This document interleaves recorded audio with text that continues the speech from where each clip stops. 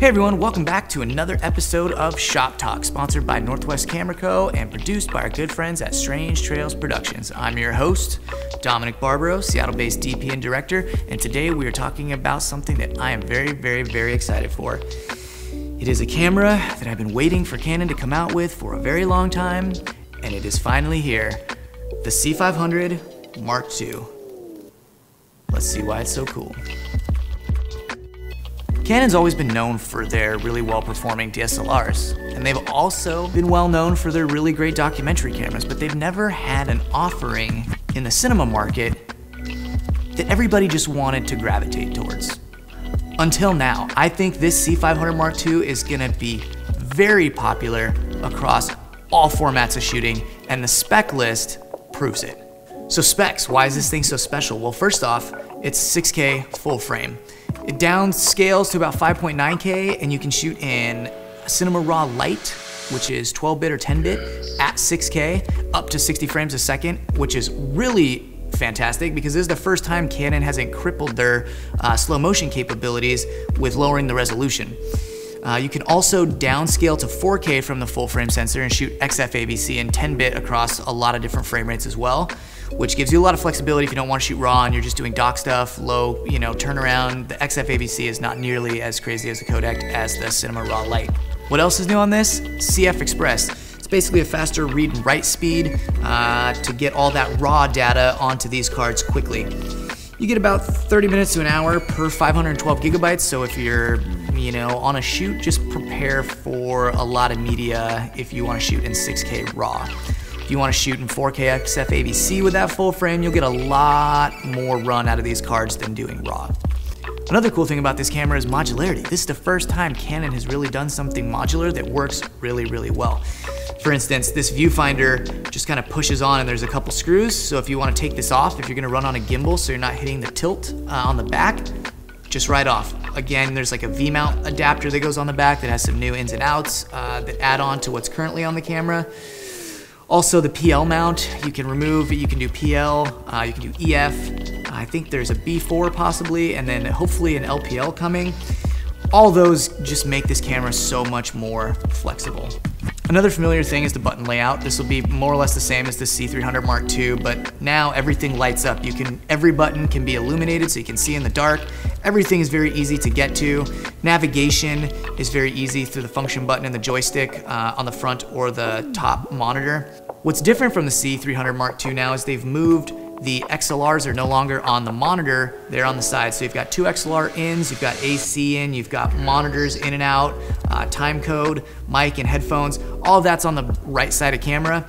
And it doesn't stick out too far or too far to the side, so you should still be fine on most gimbals if you're running things into the IO on the side of the camera. Another really fantastic upgrade that they've done is the monitor. The monitor and the bracket for this camera is next level great. For being something that is included as a stock piece of equipment, it is very functional. It's essentially three pieces that all articulate and move around, but you can break them down in three different ways and affix them to your cage, to your side, to the handle, pretty much anything you want.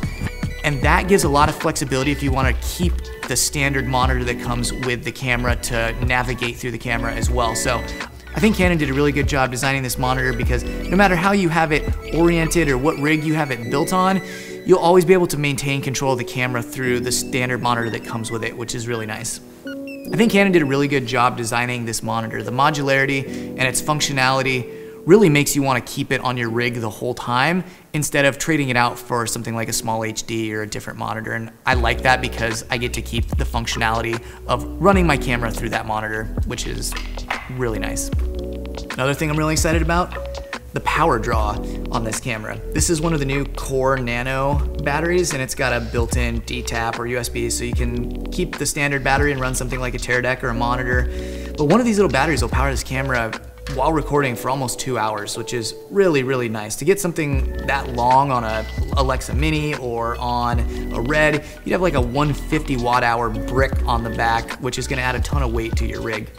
Another really cool thing about this camera is its low light. It doesn't technically have a dual native ISO function, but that being said, you shouldn't even be afraid to push this camera 10,000, 12,000 ISO. Even at 3200 and 6400, I was getting really clean images at night, you know, running around the city. And to me, that gives me a lot of confidence knowing that I can go into almost any situation, because it's not that often I'm at an ISO value that high and really pick off some really good shots. You know, for doc or some small footprint narrative stuff, I think this is gonna be a really nice camera to, you know, bring a lot of light into the sensor. All right, this new Canon C500 Mark II, it has all the specs, it has all the capability, it has the modularity. Seems like it has everything I want. Guess now we just need to go shoot something with it. And one lucky lotto ticket. Just so you know, I get 20% of your hit. Yeah, right. Anyway, I don't know what's going on. For some reason, it just stopped working. I'll look at it, Tom.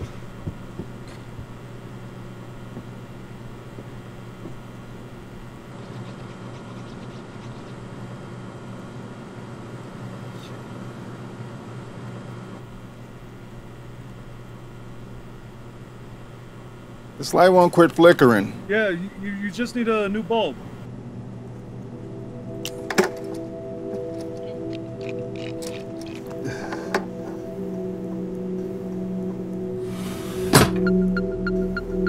All right, you're all set, man. She's good as new. And what about my light?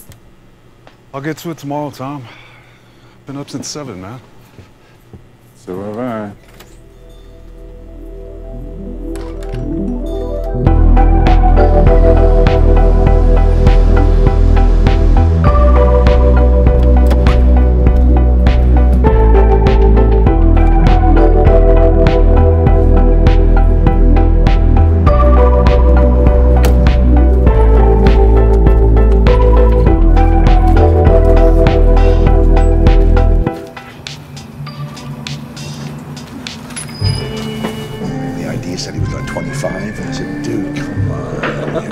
I know they try. We've all done it, but it...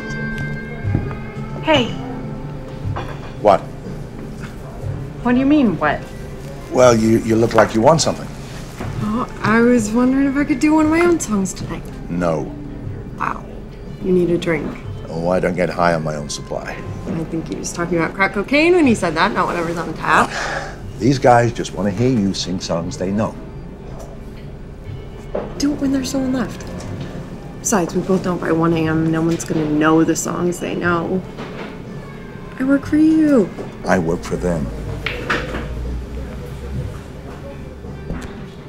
How's it going?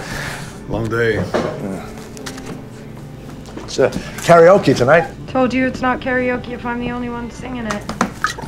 Get yourself a band and then we'll call it something else. It's karaoke. Hey, y'all. We're gonna do the usual, you know the drill. Put your requests in, but we're gonna start with an oldie but a goodie. Even long after you're gone, you know that I'm out of this world. Bobby, you wanna get up here? Someday? Any day? Never? Not today? Okay. Yo, green as grass, I'm blue as blue. No one's requesting anything, so just throw a personal favorite in. Hey, if anyone knows these lyrics, go ahead and shout them out. All right. Yo. Yo. 5, 6. And. Dance! And. That's it. Closing out. Yeah. So, thanks, y'all. Night. Night.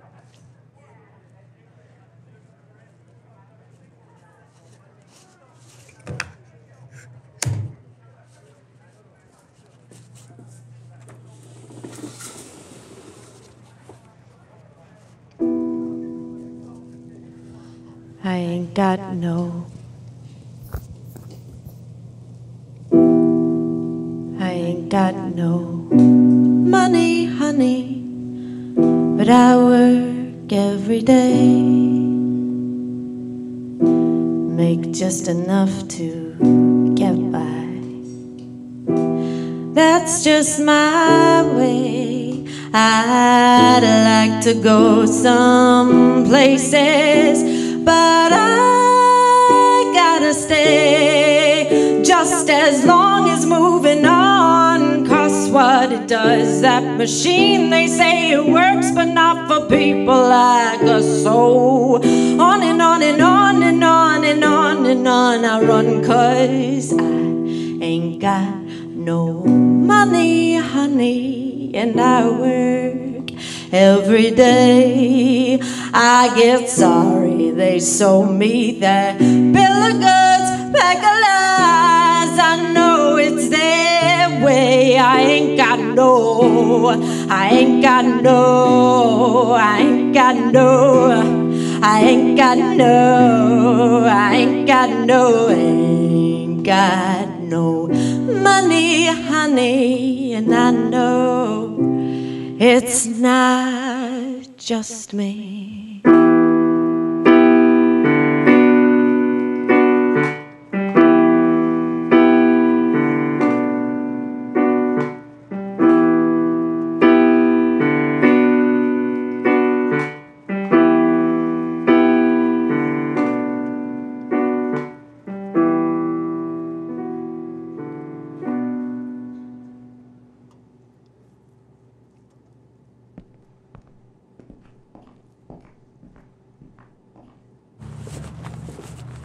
Don't pull that shit again. Okay. No, I'm serious. Okay. Stop smiling. Sorry. No, you're not. Go home, Daisy. Going. 1578. What? 1578. Usually 13.50 something. Inflation? Make like 13 an hour. Maybe you should quit smoking.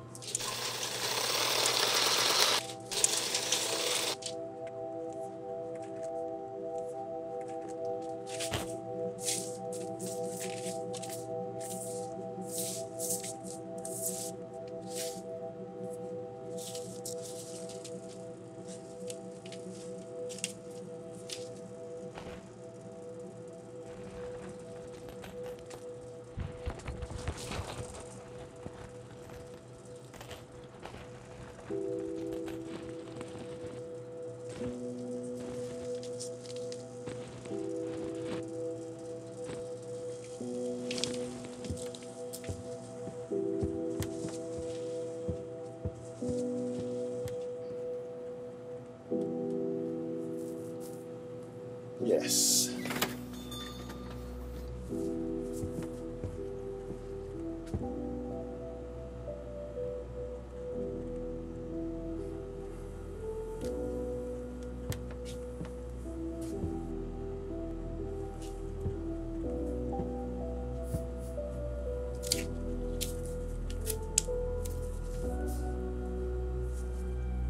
Overall, working with the C500 Mark II was really enjoyable. I gotta say, having it be modular and light, and I mean, the power on it, we didn't have to hardly switch batteries on 2 cameras throughout the whole day, maybe like 2 or 3 times per camera. Our Steadicam camera may have only switched 2 batteries for the whole day. I mean, it just is really nice to have the camera not go down for very long. The other thing is, looking on the monitor, I feel like the only time I have felt as confident looking at just a 709 from a log on a production monitor was working with the Alexa sensor. It just, the C500 color looks so good and the 709 LUT is so good. It just feels confidence inspiring once you start seeing images on the monitor, and that honestly is really, really fun. All right, so we're here with the C500 Mark II. The really cool thing about this camera is before it we had the C200 and the C700. The C700 was a full frame camera, but it was a bit of a weighty camera. It was much larger, much more expensive. Now, we have the best of both worlds with this camera. It includes a lot of the anamorphic modes, those extra special things, as well as the nice raw footage and the portability of the Canon C500. One thing that was kind of a bummer that we didn't get to use on the short film was the anamorphic modes. Now we have a set of Atlas anamorphics at the shop, and we really wanted to test them, but it just didn't fit into the narrative to try to do anamorphic, and switching them back and forth would have just been too confusing on set. So we ended up just kind of duplicating a slight anamorphic look during the karaoke scene with some streak filters. But the anamorphic is really, really nice, and it meets all the Netflix requirements for resolution. So I think it's gonna be really nice to be able to shoot, you know, your docs or your features or your commercial content on anamorphic of any kind, really. And you can do anamorphic in Super 35 and full frame, so depending on which anamorphics you have, you're gonna get coverage on the sensor, which is really nice. So another huge selling point on this camera that we didn't actually get to use and we thought we were was the autofocus. Now when you're using native EF lenses that have autofocus capability, it is really, really good the way it'll detect faces and allow you to switch back and forth and keep things all in focus via the autofocus in the lens.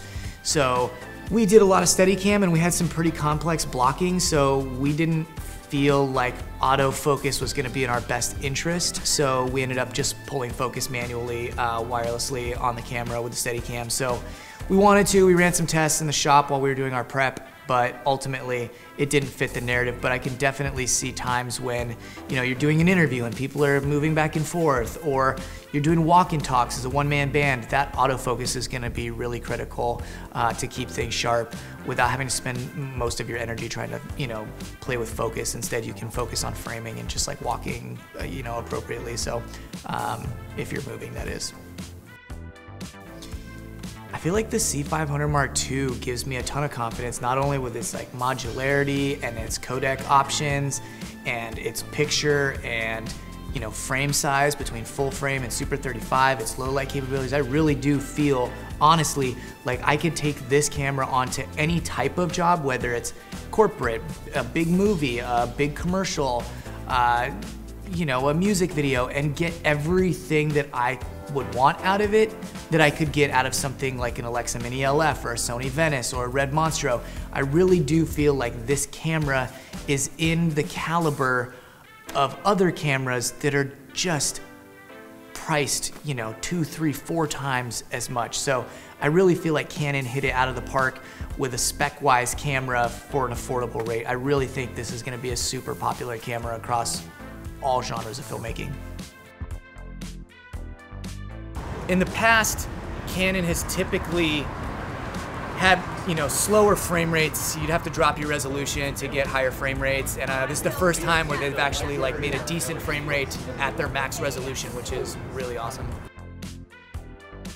I only really had a couple negatives with this camera, and like while the monitor does articulate and move and it is very flexible, sometimes trying to figure out how it pivots on this little 3-way pivot system can sometimes take more time than just like moving a, you know, arm. But if you're really worried about that and it slows you down, you can just take the monitor off and put it on like a Noga arm, and now you've got infinite flexibility with it and it's way easier to navigate. So it's both a pro and a con, the monitor, but all in all, I feel like that's really the only bad part about the overall layout. And there you have it, the C500 Mark II. Honestly, I think this thing performed better than I thought it was going to, and I was really thinking it could do a lot. So I think this gives me a lot of confidence that I can take this onto a big budget commercial, a narrative film, a TV show, pretty much anything, and get really solid imagery and have a good workflow on set. And what more can you ask for from a camera, especially for this price point? I think this directly competes with the Venice and the Mini LF, and that is wonderful, especially when it's a quarter of the cost. I think this is gonna be a really popular camera.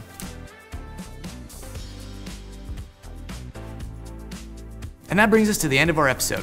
Please like and follow us on Instagram. Take that little mouse and go down here somewhere and subscribe to our channel. And also, if you like what we're doing here and want to be a part of it, just send us a message. Until next time, See you later.